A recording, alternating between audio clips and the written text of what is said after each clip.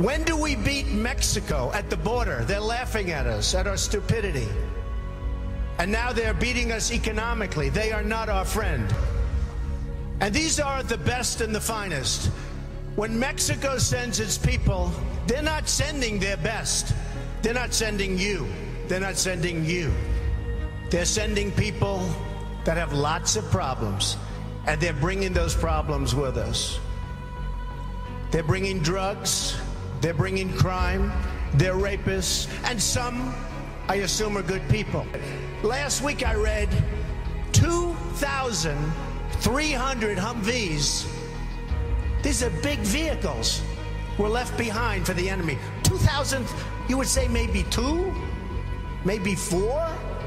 2,300 sophisticated vehicles they ran, and the enemy took them.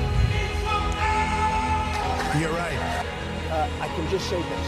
More people are in this country right now illegally than ever before. I will build a better wall, and I'll build it for cheaper, and Mexico will pay, if that's your next question. Yeah, how do you get Mexico to pay? Because they are ripping us left and right. By the way, I love the Mexican people. Many Mexican people work for me. Many Mexican people I do business with.